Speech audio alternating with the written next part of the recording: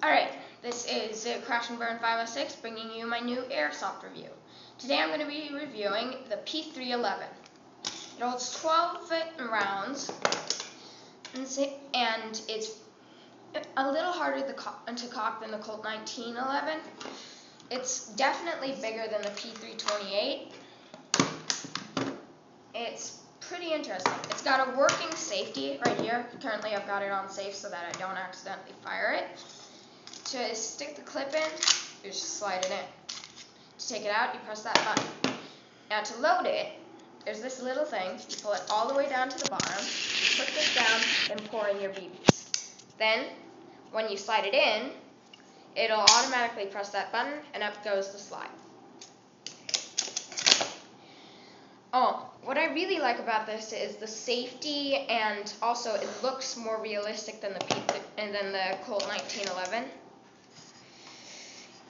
And I think it looks really sick, really cool, you know. I have to go outside for showing you how to cock and stuff, but yeah.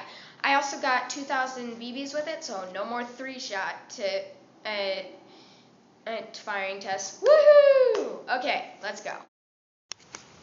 Alright, I am loading right now.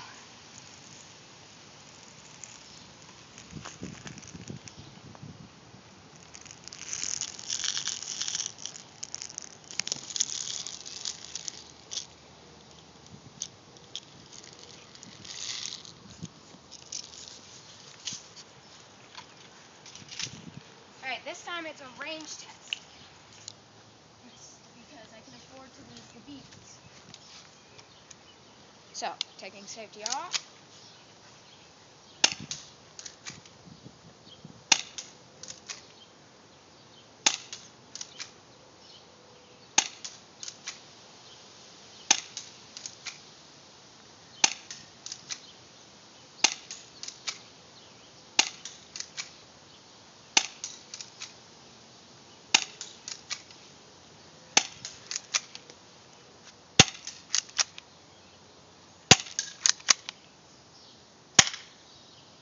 Alright, that's it. So the range test, it was able to hit my fence, which was about 45 feet away. Now the manual said it could be dangerous up to 100 yards away, which is pretty good. I fired 12 rounds with this, and this is a pretty nice gun.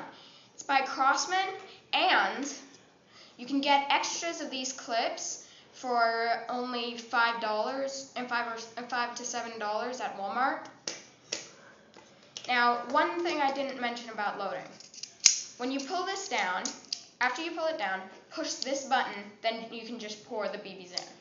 Unlike the p328 and the Colt 1911. Oh, by the way, the Colt 1911 kind of broke. That's why I got this one. Oh, and anyways, it's a lot easier to load, and since you can just pour them in, it's a lot faster. It may hold one less BB than the Colt 1911, but you can load it faster, which is a big advantage. So, thank you and goodbye.